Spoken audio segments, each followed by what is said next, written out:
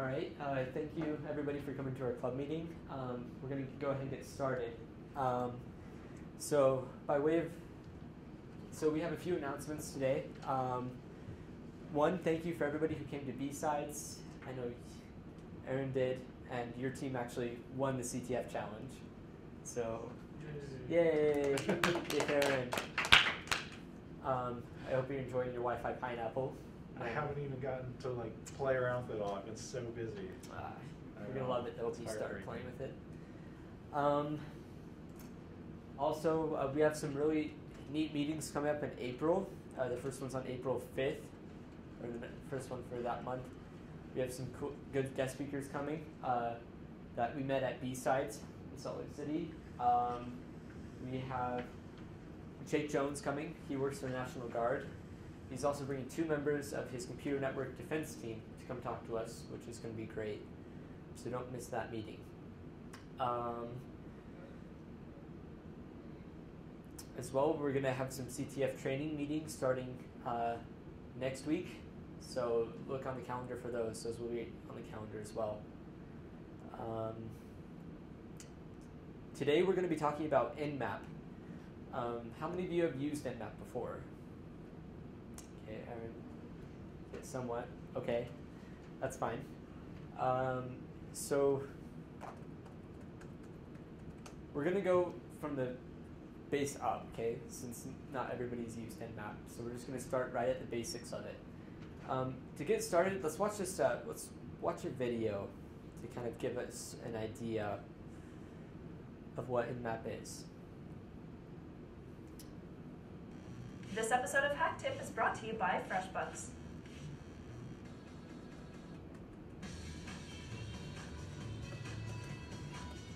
Welcome to Hack Tip, the show where we break down concepts, tools, and techniques for hackers, gurus, and IT ninjas. I'm Shannon Morrison. Today, I'm introducing a new tool for like minds called Nmap. Nmap is short for Network Mapper. It's a free and open source utility for net security audits and network discovery. It's been around since around 1997 or so, but it hasn't changed too much, but it's still kept up to date by its user community. Now, Nmap is available for a variety of platforms, and the most popular, of course, being Linux. Over the course of my Nmap series, I'll introduce concepts such as using it for host discovery, which is basically identifying hosts on a network, port scanning, version detection, OS detection, and scriptable interactions with a target. Now that's the funnest part. Nmap can also give you info on DNS names, device types, MAC addresses, and even more. It's usually used for auditing the security of a device or identifying open ports or network inventory, and you can also use it to identify new servers as well. Of course, Nmap, just like any other tool out there, can be used for black or white hat hacking and is widely used strictly for systems administration. So let's take a look at how to download and install Nmap as well as your first scan. But first, let's take a quick break. FreshBooks is the simple online accounting solution built for small business. Back, and now we are ready to download Nmap. So, sudo apt-get install Nmap. Very easy. And I'll have the link in the show notes for you guys. Now, if you also have Kali Linux, it's already installed, so you're ready to go. I love Kali Linux, it's so wonderful. Now, to start using Nmap to scan a single target, just one computer or one server, you can type in this syntax. It goes Nmap and your target. So for my example, I'm going to scan my Synology NAS so that my command would look like this. It's going to type in, I'm going to type in Nmap, and then whatever the IP address is of the Synology. 73.31.74. So when I hit scan, it's going to start the actual scan. This scan is going to show you the status of different ports detected. So you're going to see 3 different columns whenever you check this out. First off is port, this first column. The second one is called state, and that says open. And the service is the last column over here. And we see things like FTP, HTTP, NetBIOS SSN, and that's very popular, that one.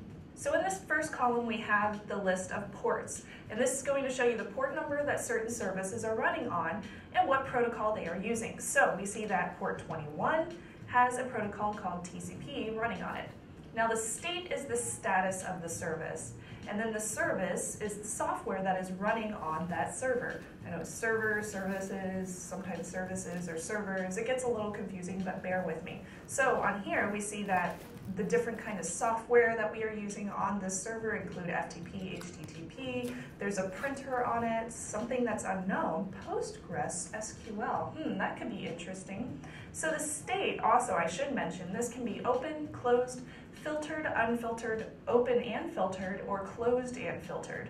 Now, paying attention to what processors are running on your servers are often, they can be really crucial to keeping your network very secure. More on that later as we discuss finding a printer and then discovering that Telnet is open on it. That's fun. So, what would you like to see next on Nmap? There's a lot of very interesting things you can do with it. I can also use it with Netcat to do a series of different commands. It's very interesting and I'm very excited to check it out myself. Send me a comment below as usual, or you can email us at tips@hack5.org. And be sure to check out our sister show Hack 5 for more great stuff just like this, and some fun with SDR radios. I'll be there reminding you to trust your Technowest. All right, great. All right, let's jump into Nmap then.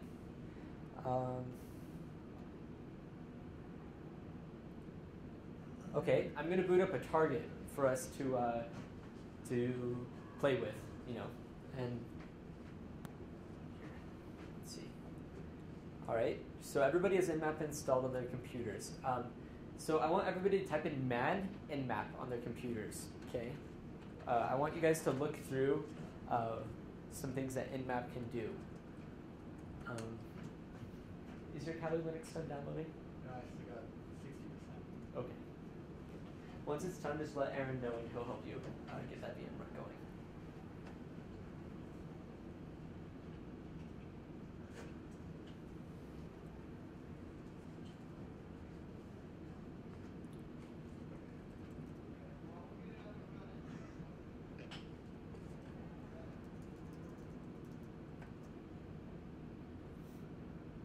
Okay.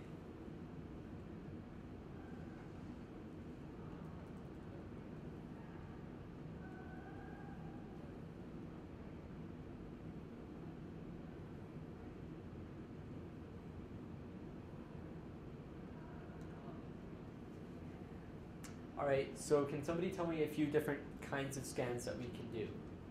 Well, don't look at my screen, but what are a few? What? Tent scan? Uh-huh. What's another one? Stealth. Stealth. Okay, that's a good one. Okay, there's another one that's really simple that I like. Ping scan. It's a good way to see if it's actually out. Not always effective. It might be blocking pings, but generally that's a good one to go with. There's also a intent scan, I believe it's called. Fast scan. Oh, okay, yeah. This syntax right here is really important. Okay, the -O, I believe. Yeah, the -O is used for OS detection. I put that on every time I run Nmap. I do that because that's really important to figure out what exactly you're dealing with, whether it be a Windows machine, a Kali Linux machine.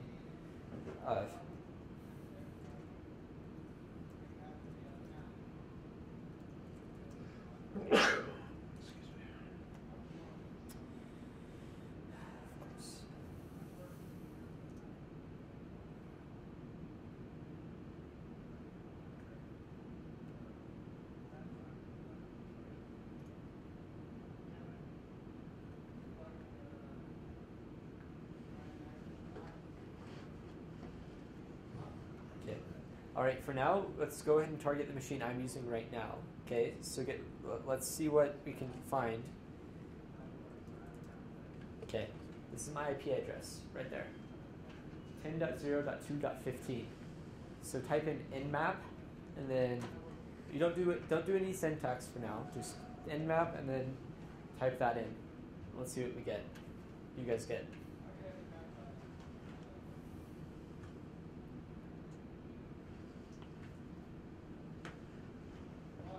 I was going to put it up on this board so I remember it later on when I did it. Okay. Make sure you say that's a Kali box.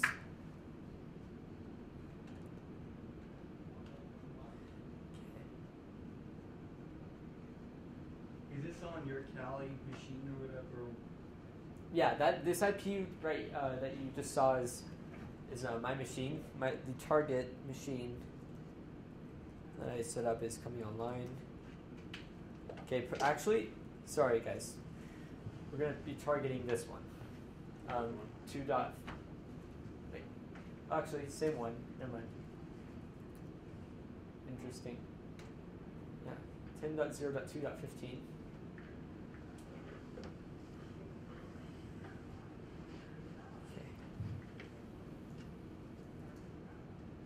Now, Aaron, why is my IP for my Kali Linux box and my target the same? So your target box is a different virtual machine? Uh-huh. Do you think I think they might both be unbridged. Maybe. It could be a problem. But 10.0 is a weird IP address for bridged, I'm not sure. So I think that would give you a UVU IP address when if you were bridged. True. Alright, we're fine. Okay. So go ahead and type in Nmap 10.0.2.15. Okay. Perfect. So we can see it's up. So these are all the ports on the machine.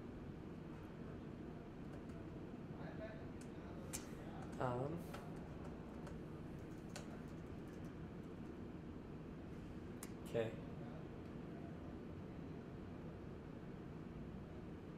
Let's run a. Let's see. I'm gonna look at what scans we can run. Let's go ahead and run a.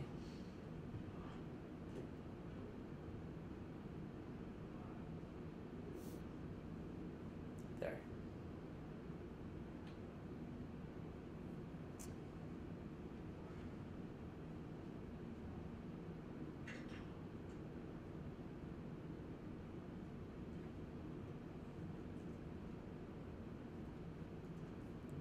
I should be able to ping it from my box over here, right?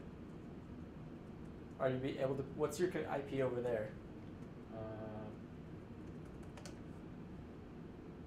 Got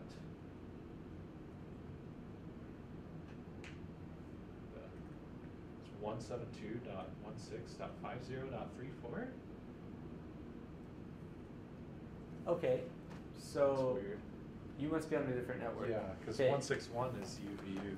Yeah, you know what it is? It's probably my network cable up here. I'm just gonna. Yeah, it's weird. Usually the gray ones are the ones you want. Okay, I'm moving to the gray one actually. I think that's okay. So I think I'm I'm gonna the problem. switch. So I'm gonna move over to the gray one. I'm gonna see what I get off this one. Because usually UVU's IP addresses are 161 unless they set this up on some weird environment.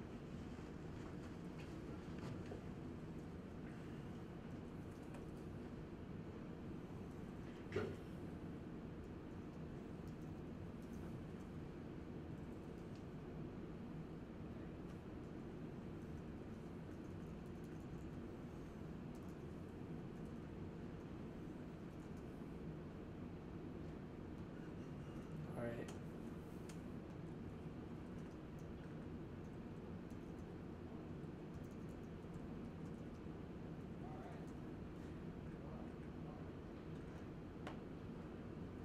Sorry about that. I think I started out on the wrong adapter.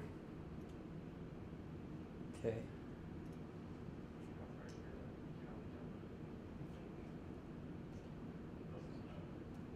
All right, I'm gonna boot back up. All right, is your Kali done? Yeah, I just finished. Okay. Go ahead and extract it. Aaron will help you. Right there. Yeah. Benjamin. Okay.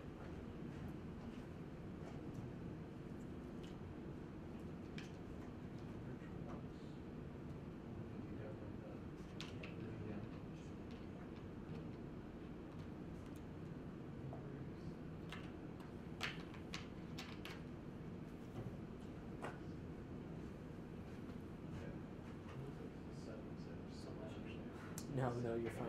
What's your IP address? Type in ifconfig. IF. Yeah, perfect. Yep, enter. What is it? 172? Yeah. Yeah. Ether 0. Yep, that's it. Okay, you're good. So I'm on the right network. Yeah, you are. I was on the wrong network. So what's your IP address now? Okay. Same. Oh, okay. And you're getting Is a that right 172? there? I guess this room is 172. I didn't realize.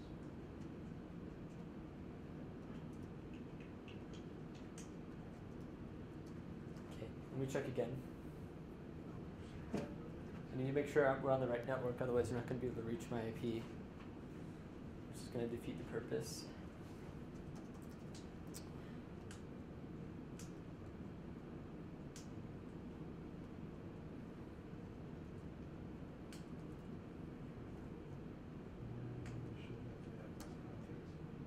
Aaron, should I be in NAT or bridged? If you want us to be pinging you, it needs to be bridged.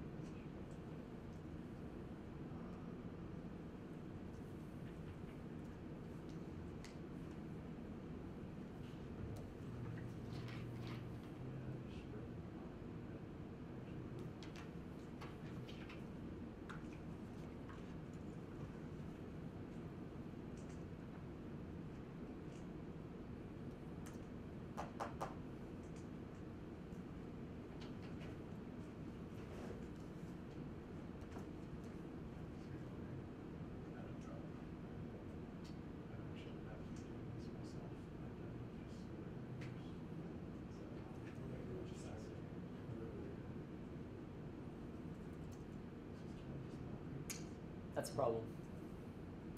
Yeah, I'm expecting to see 172, right? Yeah. Because that's what we're looking at.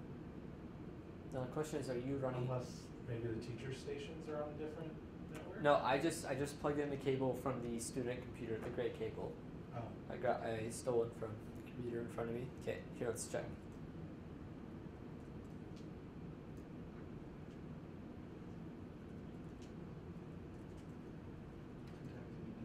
Oh, there we go. Okay, we're good.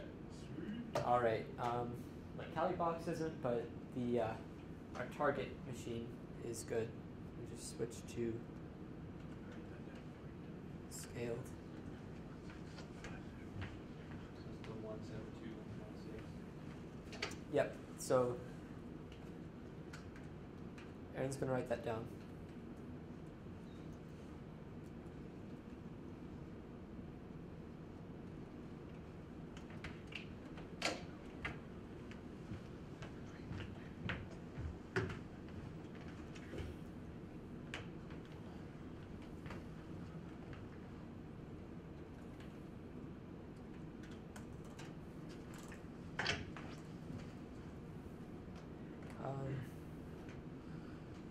Do you know how to switch the view to full screen?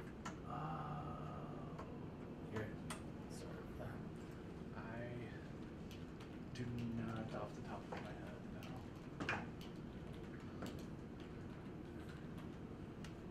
So is there a way that that machine can tell if we're looking at it? Yeah. Well, not very easily. Depends on what you're doing, but I could look for suspicious activity. We'll go into that in a second. Okay. That for another time? Yeah. There we are.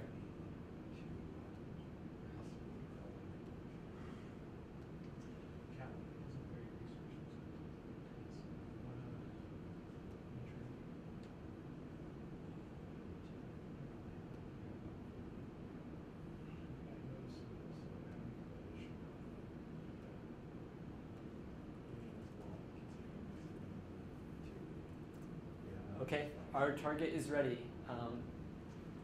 Okay, so the IP is written down up on this whiteboard, so we're going to try out a few different scans on this to figure out what this machine is. without looking at the process list, but we want to figure out if there's any vulnerabilities as well. Okay, hint, there probably are. Okay, so go ahead, type in Nmap and then this host. Let's see what output we get.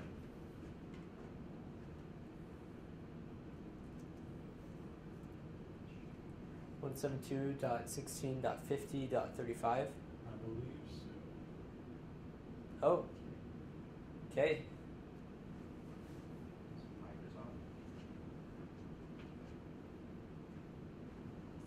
What do you? Okay. I don't know. Running something. All right, you have it. You do the Nmap scanning of it. Type in the -O this time. Tell me what you get.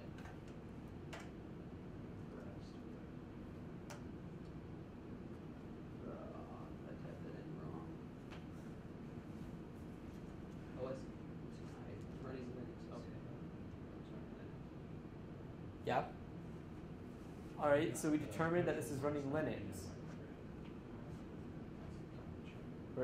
Where does it say? You type in OS? Yeah. Yeah. Oh, it didn't want to do it for me. It did it for you. Yeah. It says Linux. But no. You did it right. Yeah. Okay, so we determined from the scan that it's running Linux 2.6. Did you figure that out? Okay. So what are some other arguments that we can do to get more information on what this host is and what it's running? Any ideas?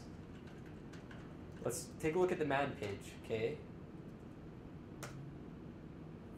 There's more intensive scans that we could run. It's like SV, little s with a big V is service/version detection. Okay, let's try that. S, little v. Oh wait, oh, my bad. Or little s, big V. Little s, so in, map, little s, big V, Yeah. and then the server, so .35. Okay, let's give that a shot.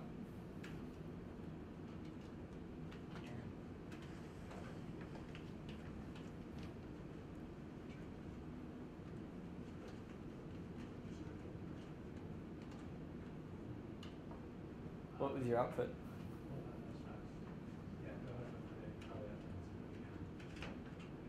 Oh. Wow. Okay, that's a really interesting scan. Let's look at what we could figure out just from this, okay? So it's running OpenSSH 4.7, okay? Apache 2.2.8, Samba. There's a root shell running, so that's interesting.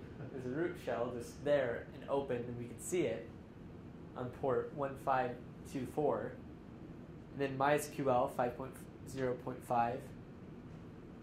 There's an FTP server running, a VNC server, an Apache server, and a Tomcat server. Okay, so this could be a very fun server. So to play with. Yeah, good job, Aaron. That's actually a really good argument. Because what we can do now, guys, is that we can Google these different versions that they're running. OpenSSH 4.7 vulnerabilities. Because now we know exactly what version of whatever they're running is. Yeah, go ahead. Go ahead and Google a couple of these services and tell me if you find any vulnerabilities, let me know for this server, okay? Go ahead and Google.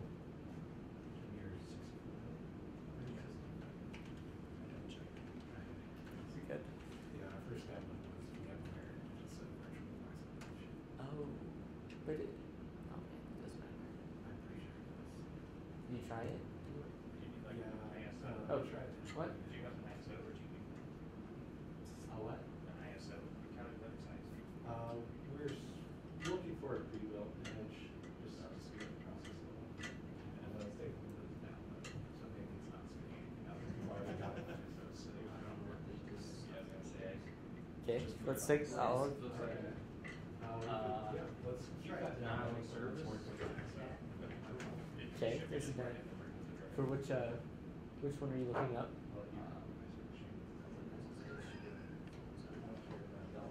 Yeah. So, I don't know what this stuff means. Okay, you could call cause a denial of service attack. We would never get together to talk about that.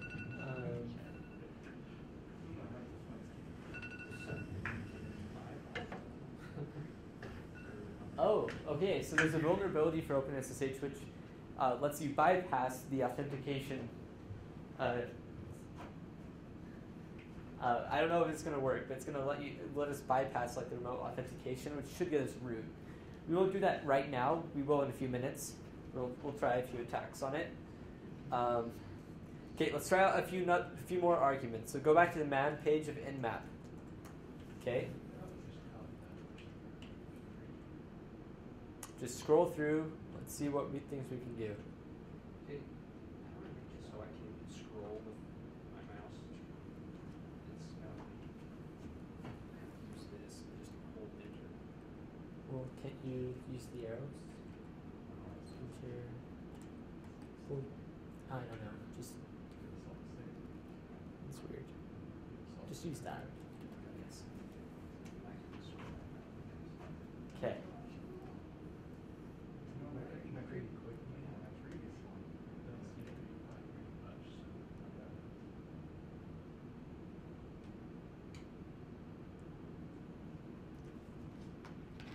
what are we going to try to do here? We're going to try to do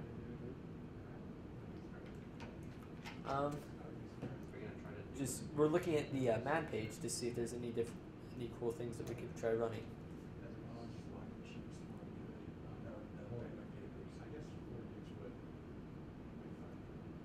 Okay.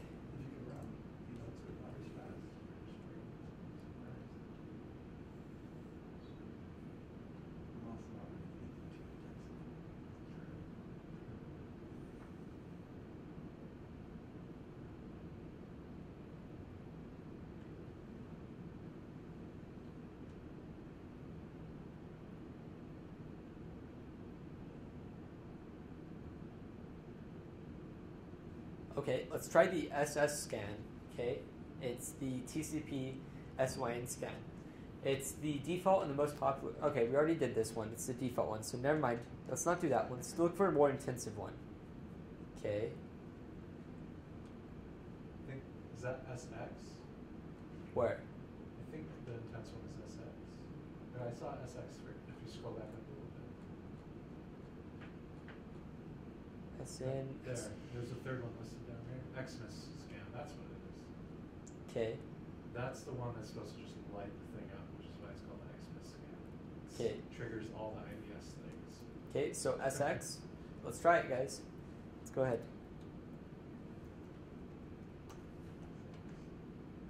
Oh, wait. I think it's capital S, little x. I thought it was little s, big X. I don't know.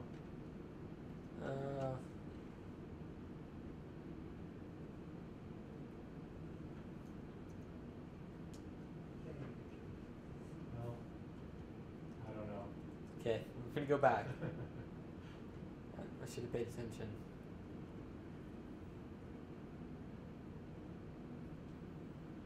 Cool, so let's go ahead and open the virtual box.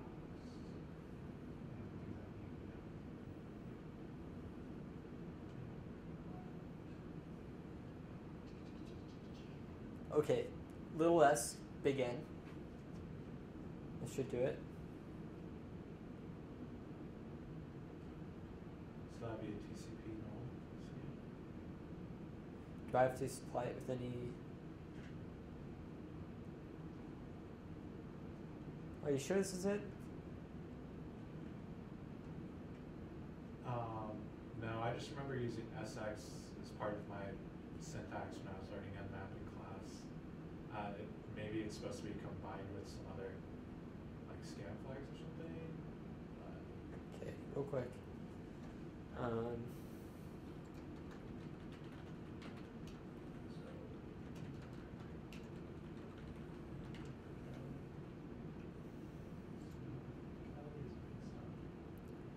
Is Kali based on Debian? I think so. Okay. Just when you're picking it, it's not a big deal.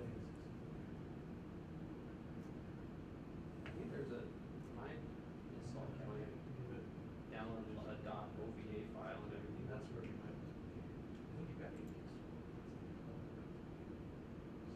it. Okay, so I believe we're doing.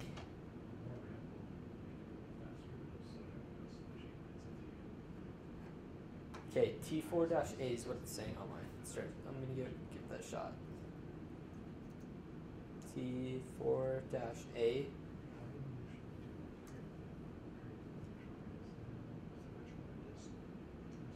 What is this supposed to do? Well, it should be an intent scan where we get as much information as we can out of it.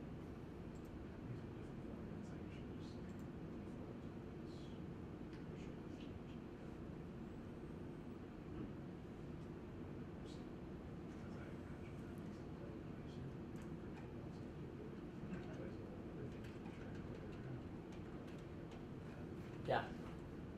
So this is actually the space. That's really totally Okay. Shot. There we are. Okay.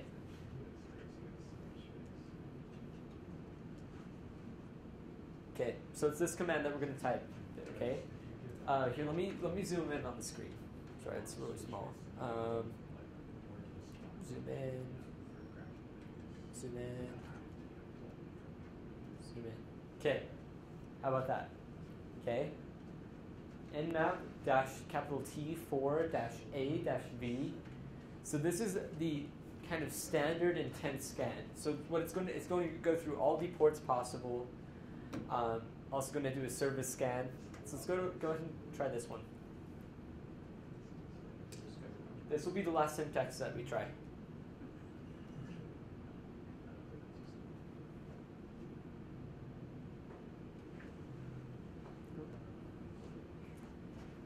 Okay, ready? Go.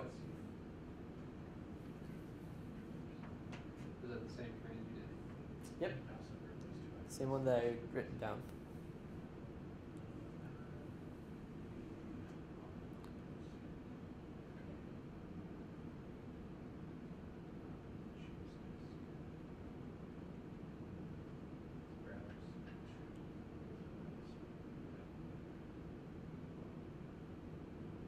So that was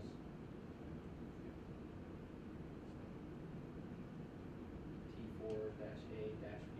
Is that it? Or did you do something else too? That's it. It looks like this.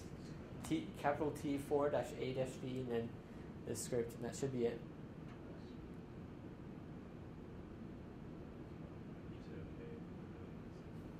Fantastic. Okay. Did you run the command? Okay, perfect. That. Okay. Okay, let's see what things we could find out about it. Okay, so the OS, it's running Unix, Samba 3.0.20, Debian, the computer name, the work group, system time, not very important. Alright, let's see what else we can find. I'm going to scroll up because we have a lot of information here.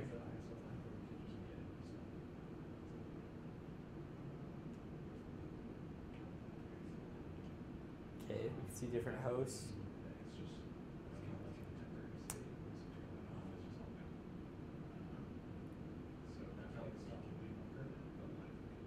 Okay, it's running Apache Coyote 1.1, Tomcat 5.5, so that looks like it's an early version. Probably exploitable.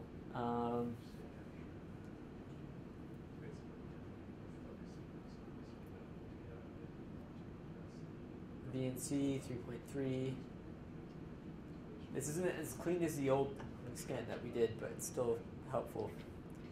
MySQL.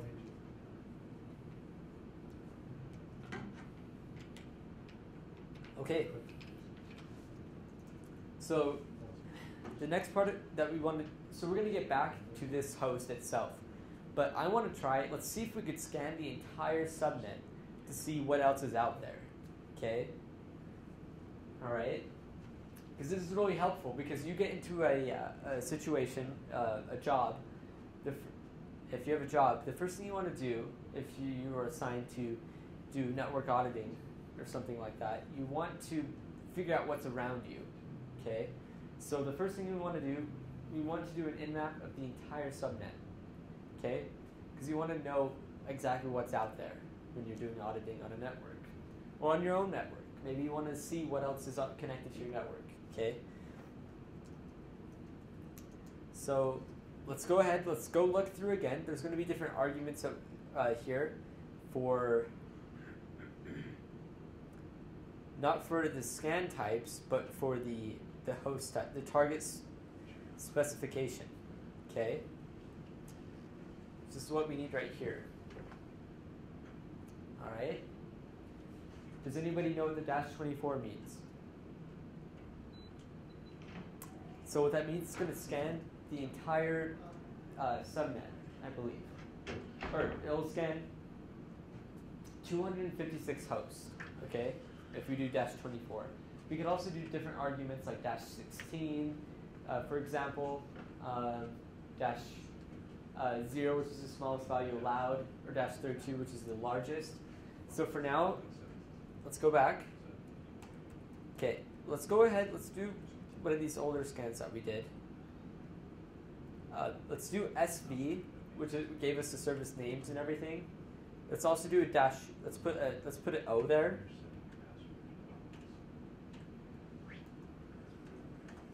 Let's put an O. Then let's go over here. Put a -24. All right. Well, actually, let's do .00. There. Okay. Let's see if this does it.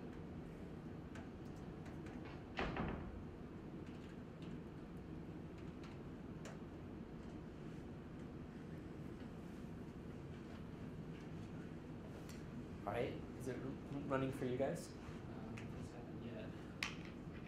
Oh, you know what? Here. My bad. Control C. Okay, let's do a dash little v. There. If you want to restart it, you have to do Control C. But the dash little v, that just means it's verbose, which means it will tell us everything. Mine's going a little bit slow. Is yours scanning or getting output, or?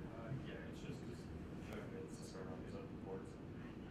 Oh, hopefully we're scanning the right subnet, right?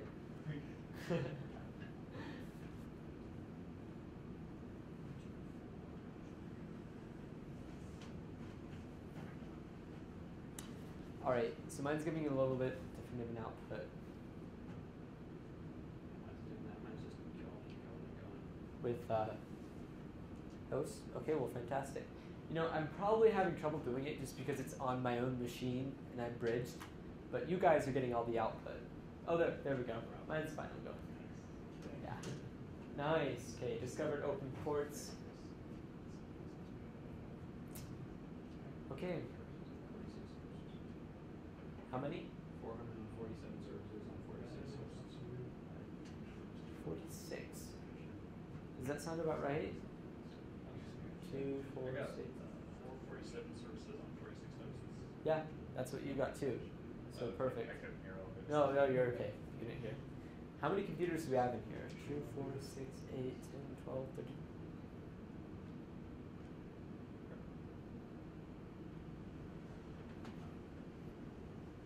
You have like 35, and how many did you say there were?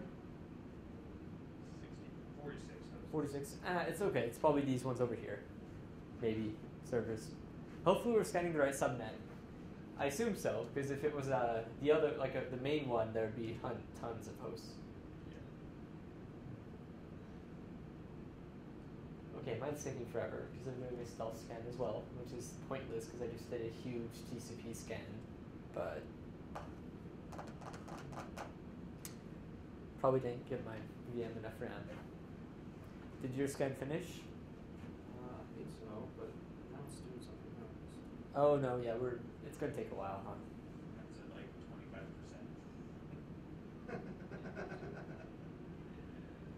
Okay, we probably should have just done a ping scan. Okay, let's quit what we're doing, guys, because that's going to just take forever. Yeah, I'm at 23%. We're not going to wait. Okay, I believe a ping scan is a dash P.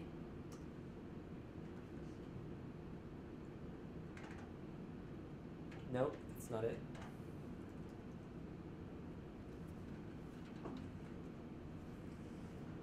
Okay. You know what? Actually, let's just do this. Quit. Let's do let's not use anything besides dash V and Nmap. So lowercase v just will print out everything that's going on. So just going to do a basic Nmap scan, which should be really fast.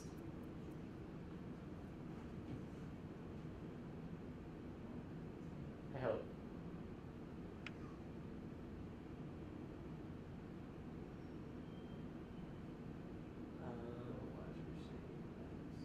Don't know why it's saying. So V is verbose, so it's like telling you all the little things the scan is actually doing. Oh yeah. That's why it's being annoying. Probably didn't have to do verbose, but that way we see something on screen. That's cool.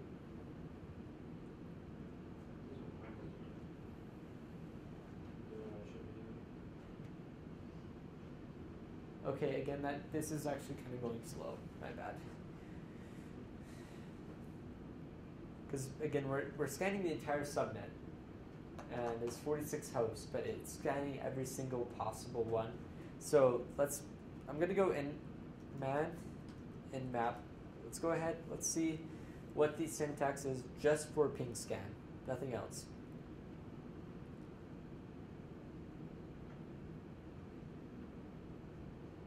Okay.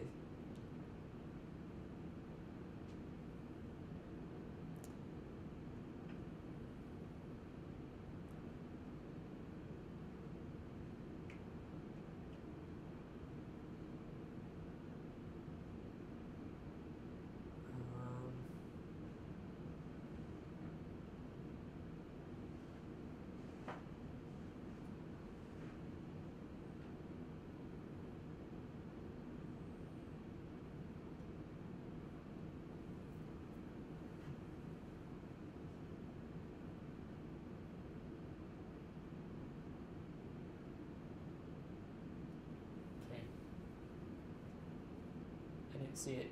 Are you guys looking through the man page? Let me know if you find it.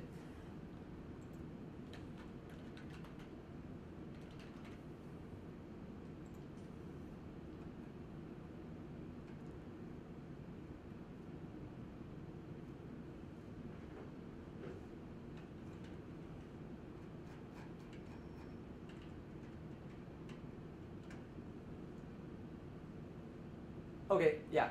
Okay, so it's dash SN, which means no services. So there isn't a ping scan, but if we do dash SN, I'm going to do dash V just so I can see the output. So little SN means no port scan, which will, oh.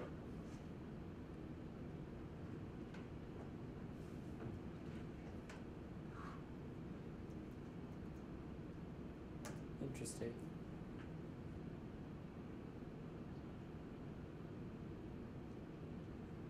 Okay.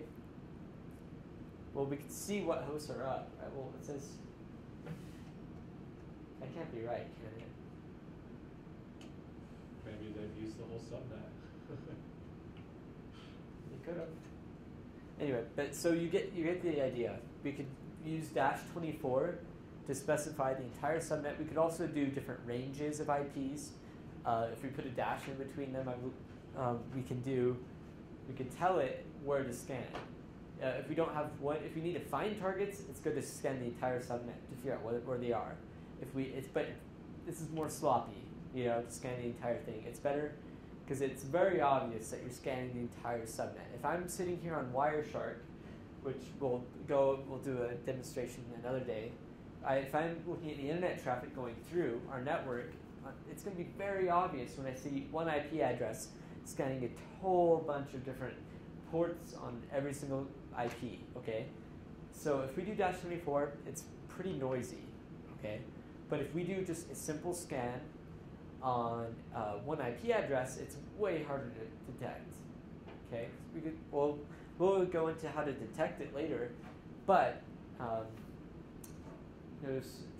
doing a ping scan or a OS detect or a port, or especially like a port scan on just one host, probably not going to find it. So that's what's recommended, is find your target. But if you don't know what your target is, might as well do a scan of the entire subnet. Okay.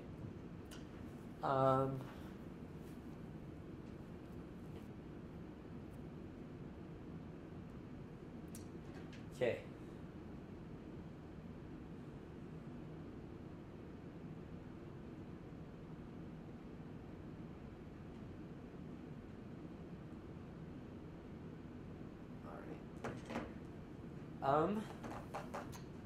Since we already have a target and we know where it is, we know some of the services that are available on it, how about we break into it, okay? So we could Google it and look for the exploit, which is good, but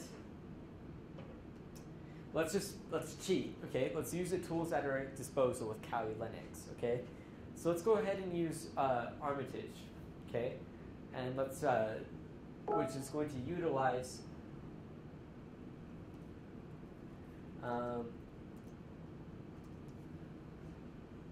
okay, it'll utilize Metasploit, okay? So on your Kali Linux machine, there's actually a little icon right here. That's for Armitage, okay? But we have to run a few commands first before, before it lets us, okay? Okay, so open up a new terminal, or yeah, a new terminal would be good. Okay, so type in service host gress grql start. I'm gonna write this down too. Sure, yeah, go ahead and write that down. Okay. This is a prerequisite for Armitage. Okay. I think I typed that in right. Let me just.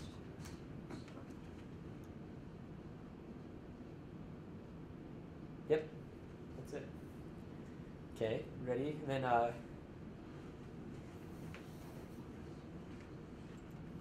wait for you guys to get that.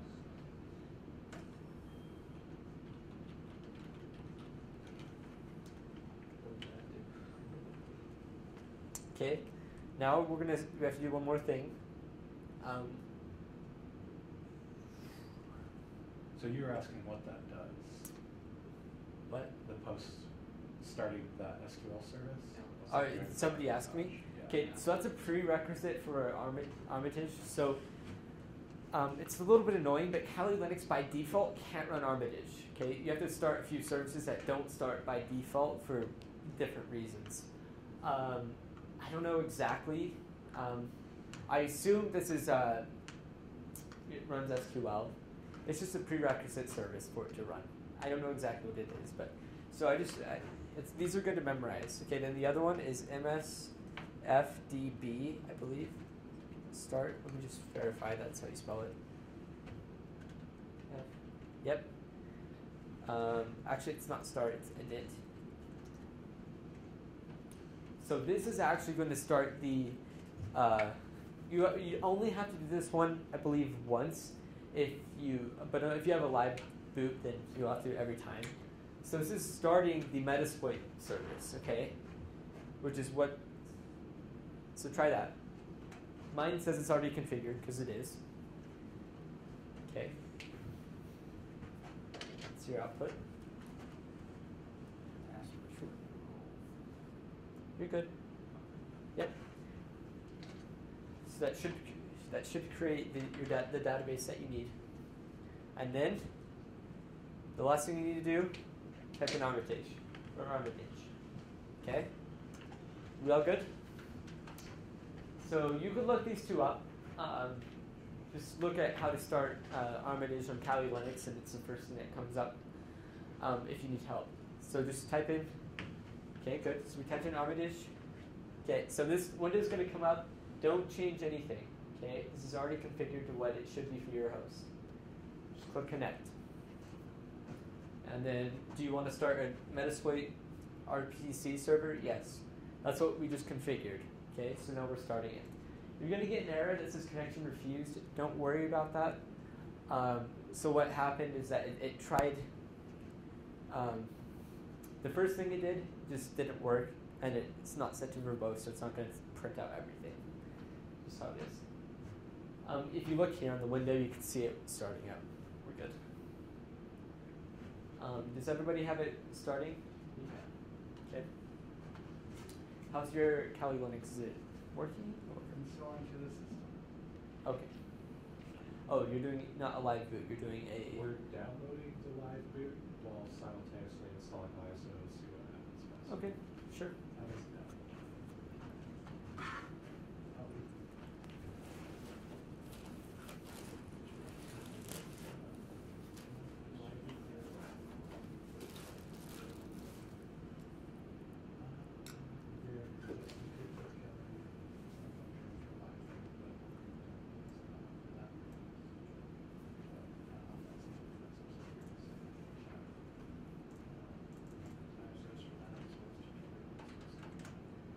Okay. Here we go. I'm loaded. Are you guys loaded in?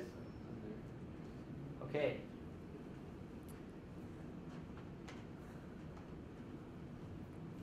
Are you? Is Armitage up for you yet? Yep. Okay. Perfect. Okay.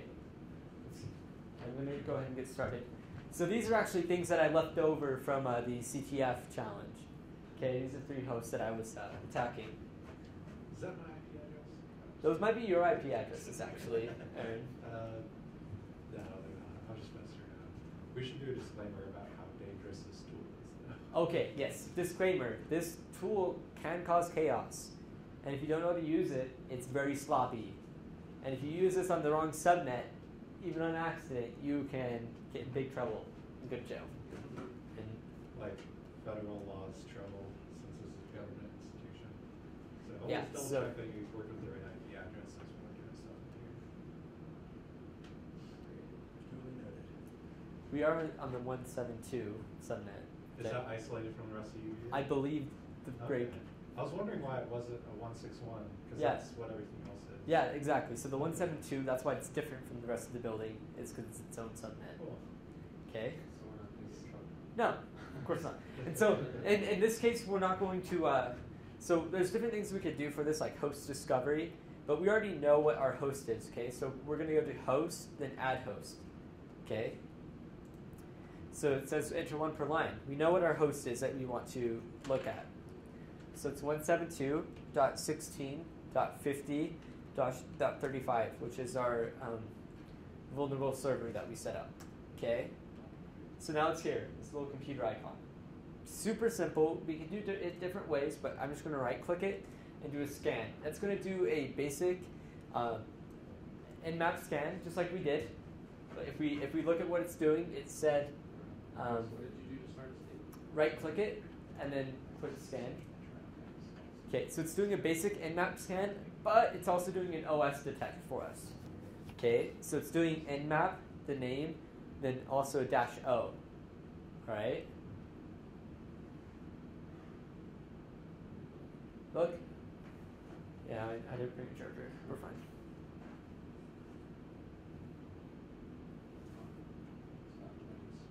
Yeah. Okay. You got it? Okay, great. 3 scans to go. Alright, so what the scan is doing, Armitage is really nice in that it combines Nmap and Metasploit, which are 2 tools that are very powerful, and you should know how to use them individually. But this is a really convenient tool, and it shows it to you in a way that's very easy to understand. Okay, so scan completed. Alright, so now we want to right-click on it and click Services. Okay, look at that. Remember all this information that we got from Nmap? Now it's in a nice table for us. The host, the file, the name of the service, the protocol, then more information about it.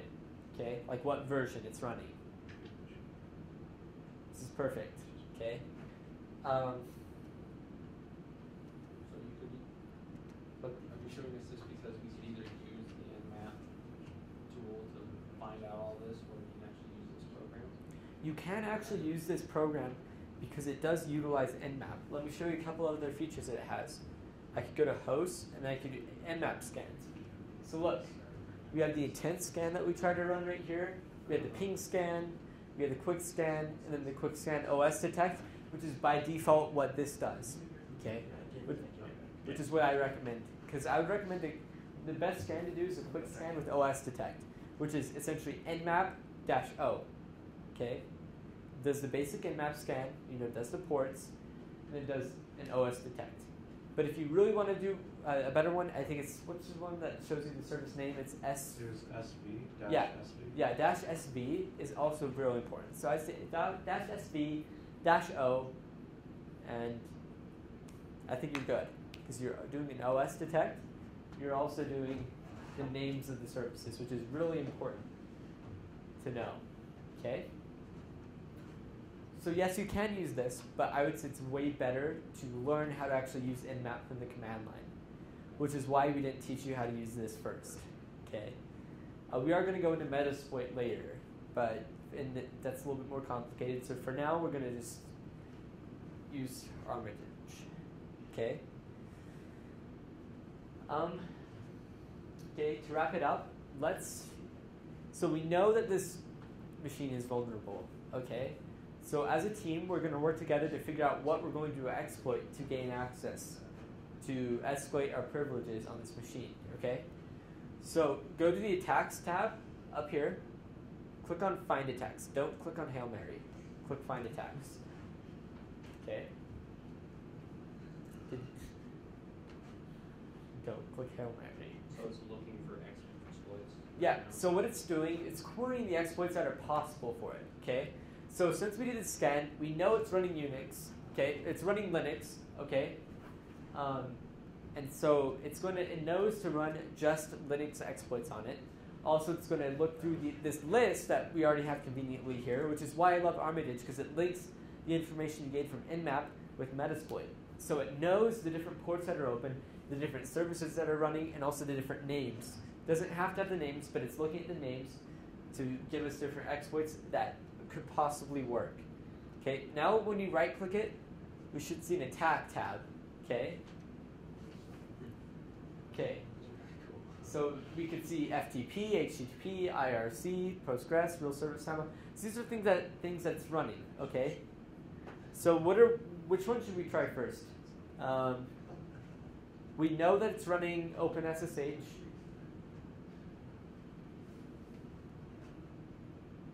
Okay. So go to SSH, click on Check Exploits.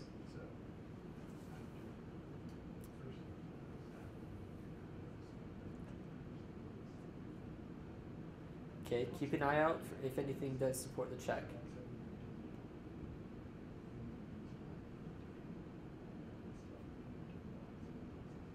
Okay, no. It's alright. Let's go through different ones, guys. FTP. Just go through different ones, click on Check Exploits, and let's see if anything comes up saying that it is exploitable. Okay.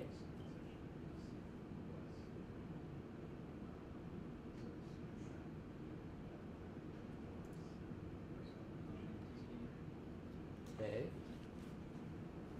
I didn't see anything show up that said it was. I know I did set up a few things that are very vulnerable on it. Okay.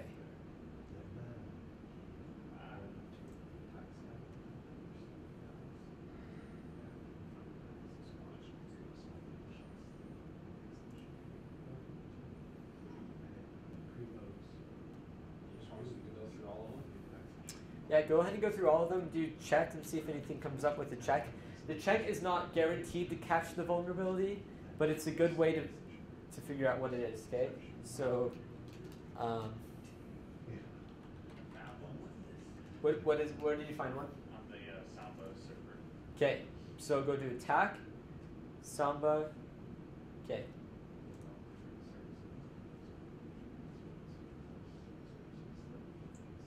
Wait, mine says it does not support the check.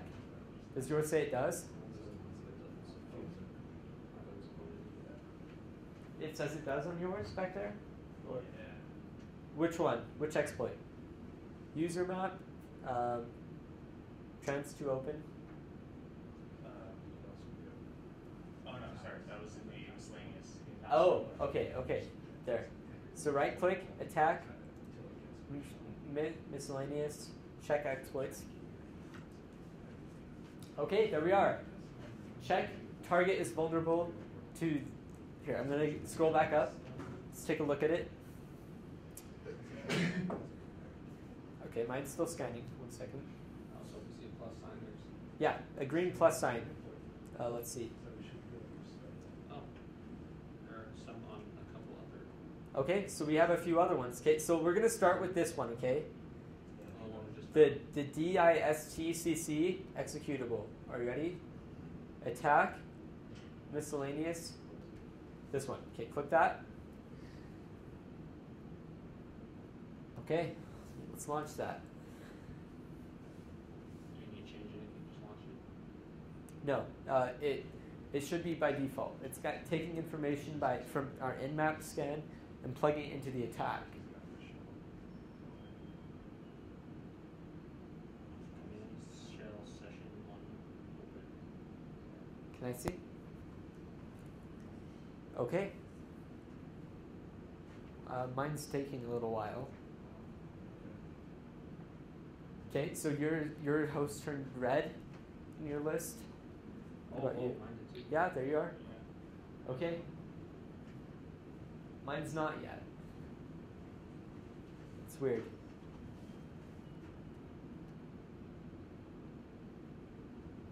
So that means it's compromised.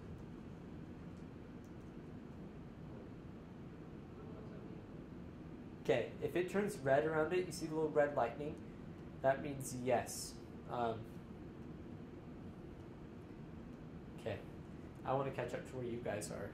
So I'm just going to run a Hail Mary. It's going to do everything it can. It's going to run every single attack possible. Never do this, ever, at anything that you don't own, like any subnet. Because this will show up in a heartbeat, okay? Because I'm literally just... yeah, it's like I'm throwing rocks at a bank. Like, they're going to find out that I'm breaking in, okay? I'm throwing... Yeah. It's like I'm doing a drive-by on a bank with an airsoft gun or something. Like, it's not going to... Anyway, well, not an airsoft gun, because more like a... Yeah, more like a minigun. Like, they're going to figure out something's going on. So we did do an exploit. So you figured out how we can do it, right?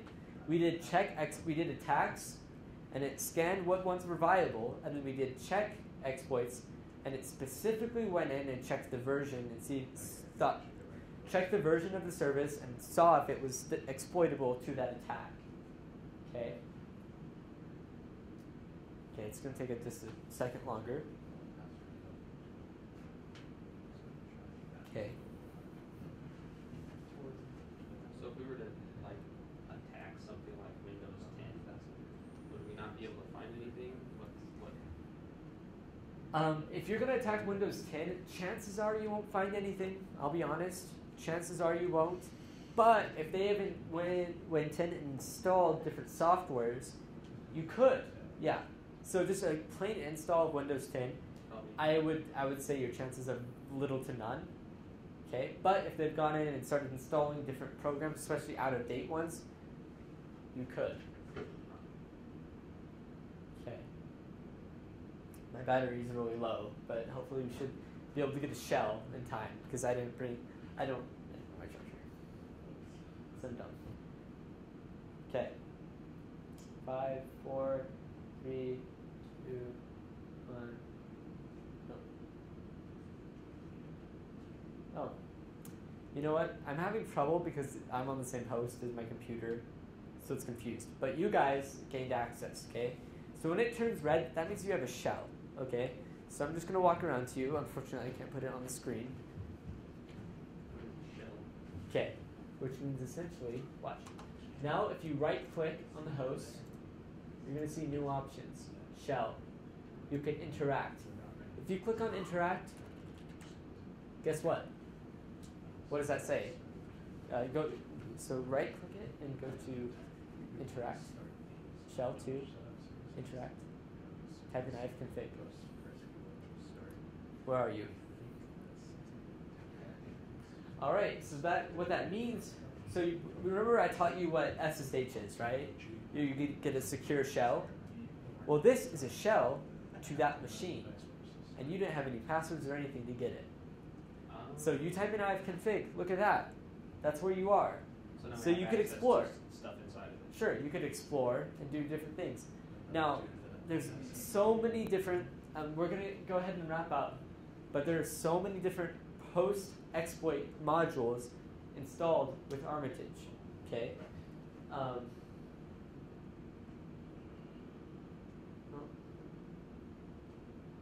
There. Okay, it's getting, my laptop's dying.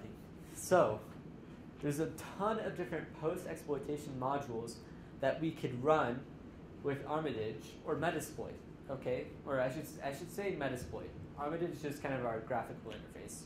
That makes it easy. So some different post modules include a keylogger. You could log the keyboard strokes, which is very valuable in gaining different administrators' passwords, so you can get back in. So you could do a keylogger. You could create a program which is a backdoor very easily. You could pass your session, which is one of the first things you want to do. Once you gain access, you want to pass it to a new service, and you could change the number of that service. So you could change it to something that they won't suspect, because it's very easy to find your shell from the default. Okay, so you want to pass that to a different shell. Okay, so then you essentially have two shells. So that way, even if they kill one, you still have another one open, which will buy you a lot of time. Exactly. So you can do backdoors, keyloggers. If they're running a Windows box, you could do really scary stuff. You could take screenshots of their webcam. You could take screenshots of their screen. Okay, and you could have those refreshing every few seconds. Okay, so essentially, yeah. Anyway. You're gonna teach us how to do that? Yeah, I'm totally going to teach you guys how to do that. And we're probably just going to have a pure Metasploit meeting next month, or next semester, I should say. Okay, let me think. Some other post-exploitation modules, you can dump files. You could kill the machine, actually, which is, I don't know why, they have a post module that will create infinite directories within themselves and to kill just to kill everything. Other things include, you gain for it. Once you get in, there's different post modules which will help you know what is actually on the system. You can look at installed applications. You can look at different users that are there. And once you're in there with a shell, you essentially own it. You just have to know what to do once you're in to be effective. All right, any questions about Metasploit or Armitage or Nmap up to this point? How do we know this stuff is happening to our own? Okay, how do we know when this stuff is happening to our own computer? Okay, that's a really good question. So I wish this was still running, but if I typed in the top command just on my box, which will show me it's like the Process Explorer, it will show these different shells right there. Yeah, they'll be open. I can see them. So if it were compromised, what would some of the shells be? Sorry, I'm just asking. I don't remember them off the top of my head. The different shells that could be running, but they could be that. You should know the first thing that you should do is that in cybersecurity you should know the good from the evil on these systems, especially Windows systems. You should know what processes should be there and which ones shouldn't, because it's hard to just pick one out. Okay, this one's bad. So you need to be able to go through and memorize the names of especially kind of Windows box. There's different services that start by default, and if you think that's a bad one, you kill it. It could kill your system, and you have to reboot it. So what I would say is just learn your system, whether that be Linux, whether that be Windows, and learn what environment it is. Should it have Telnet open? Should it have Apache open? Okay? Now, if you want to know if somebody's in your system and doing all these things, the best thing you could do is look at the logs. Okay? There's administrative logs set on by default most of the time by these things. Linux is so easy. I think you can go to -var-logs, and there'll be tons of logs there. You just have to learn how to grep through them. Look for different things that shouldn't be happening. The problem is you just have to know when to look at those logs. You're not always going to look at the logs, but if there's different processes that are open, that's weird, different ports that are open, if you have a security program and it's mentioning anything, go check the logs. See what changes have been made to your system. Now, if somebody's been in your system and running these post exploits, I would say first thing you should do is take it offline. Just take out the network card, or not network card, the cable, or turn off the Wi-Fi, whatever, so that way whatever they're doing is stopped. Next thing you should do, if you have a good situation, is you would be able to wipe it and restore to an old backup from before it was exploited, or you hope before it was exploited. Because once somebody gets access to your machine, you have no idea what they could have been doing. I mean, they could have put in 100 backdoors. They could have changed different configs and different system files that will allow them to exploit your system in the future. So the best thing you could do is once you find out somebody's in your system is wipe it and reboot. I mean, that's what I would do personally. If not, go through the logs and undo everything that they did. Just hope you don't miss anything. Or once you become a security ninja, take their tunnel and go right back down it. Yes, you can do that. Is that legal? I'll show To you. find someone I'll show you a YouTube video of somebody who's done that, where a hacker, like one of those India telemarketers, got in them and held them for ransom. Well, he got into his machine just as easily. Was it Jose's phone? Yeah, Jose is funny. I don't know if you've seen that comedian, but he does hacking, but like as a comedian. It's on YouTube. Like he does other comedians skits, but he does hacking things as well. So he got hacked, and then he hacked this guy back, and on his desktop were pictures of his girlfriend and pictures of him, and he sent those right back and said, "I know who you are, so and so," and yeah. Anyway. Farage or something. Yeah, Farage or whatever his name was. Okay. So yes, you can get back through the tunnel. I don't know how, but I would like to find out. I think that's about it for our meeting. Yep, I have 1% battery, so good timing. So today we learned the basics of Nmap and also the program Armitage, which uses Metasploit. So I would recommend looking into Metasploit on your free time and different ways you can use that from the command line. It's a little bit more, it's way more complicated than Armitage, but I really don't want you guys to be reliant on Armitage. It is a nice program to use, and a lot of people at CTF just fired this up and did a Hail Mary and got into a lot of machines. That's what I did. I mean, when it comes down to it, you want to use every tool that you have that's available to you. But it's better if you know how those tools are actually working, because you'll be much more effective.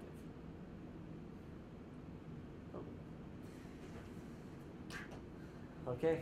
Are there any more questions? Oh, I need this. Oh, you're about to applause. Encore, encore. All right. Thank you, everybody, for coming.